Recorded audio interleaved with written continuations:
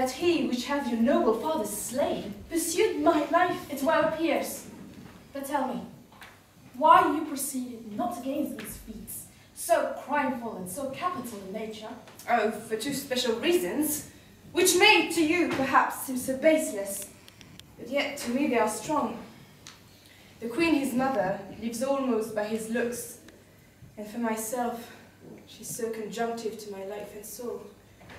The other motive is the great love the ordinary people bear him. But my revenge will come. He just sleeps for that. We loved your father, and we love ourselves. And that, I hope, will teach you to imagine how... Hannah, what news? Letters, my lord. From Hamlet. This to your majesty. This to the queen. From Hamlet? Who brought them? A sailor, my lord, they say. I saw him not. They were given me by Claudio.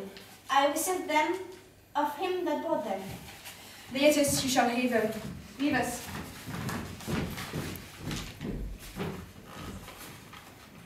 High and mighty, you shall know I am set penniless on your kingdom.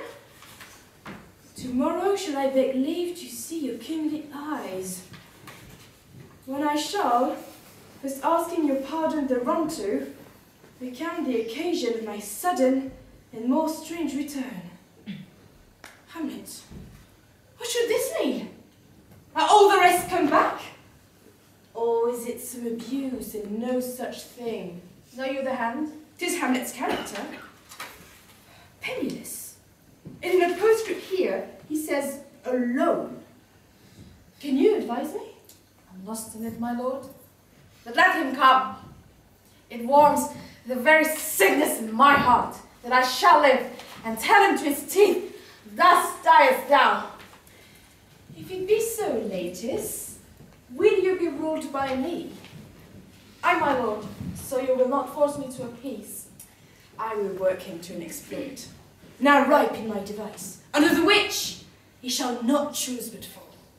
And for his death no wind of blame should breathe, but even his mother shall in charge of the practice and call it accident. My lord, I will be ruled. The rather, if you could devise it so, that I might do the deed. It was right.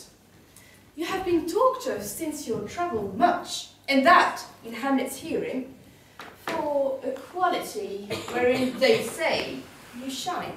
What part is that, my lord? Your art with rapier, most especial.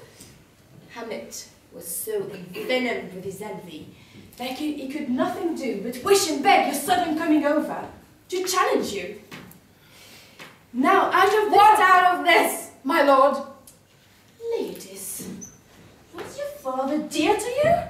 Or are you like the painting of a sorrow, a face without a heart? Why ask you this? To be brief, Hamlet comes back. What would you undertake to show yourself your father's son indeed, more than in words? To cut his throat in the church. Indeed, no place shall murder sanctuarize. Revenge should have no bounds. We shall bring you in fine together, and wager on your heads. He, being remiss, most generous, and free from all contriving, will not peruse the foils. So that, with ease, or with a little shuffling, you may choose a sword unbaited, and, in a pass of practice, requite him for your father.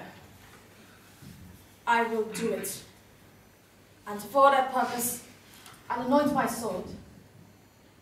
I bought a lantern of a mountebank, so mortal that but dip a knife in it, were he but scratched, nothing under the moon can save him from death.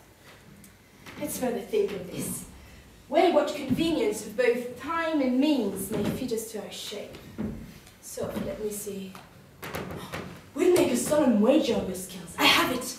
When in your motion you are hot and dry, as make your bouts more violent to that end, and that he calls for drink. I have prepared him a chalice for the nonce, whereon but sipping, if he by chance escape your venom frost, our purpose may hold there.